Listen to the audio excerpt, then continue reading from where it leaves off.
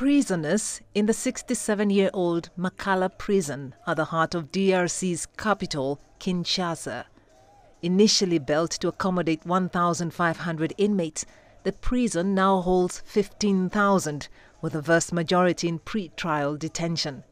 To address the overcrowding, a total of 1,284 prisoners are being released in batches of about 400 a week. What we are doing is looking at the extent to which we can drastically reduce the overcrowding, enabling us to completely refurbish the prison, while at the same time building another prison. The release is part of a series of measures aimed at improving detention conditions and reforming the DRC's prison system.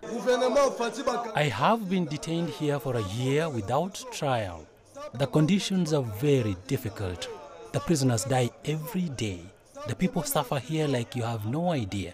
The prisoners eat very badly, and the rations of the prisoners are often diverted by the prison officials. I have never been called by judges. I've been here for 17 years in Makala Prison. I grew up here.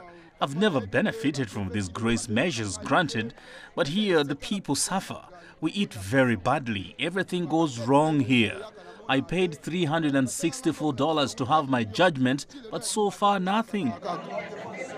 A decongestion commission was set up to examine the cases of prisoners eligible for conditional release. The State Minister of Justice says prisoners arrested for embezzlement of public funds will not be eligible. The first 421 prisoners released had served at least 3/4 of their sentence and were deemed to have behaved well during their incarceration. Joy Kiruki Juma, CGTN.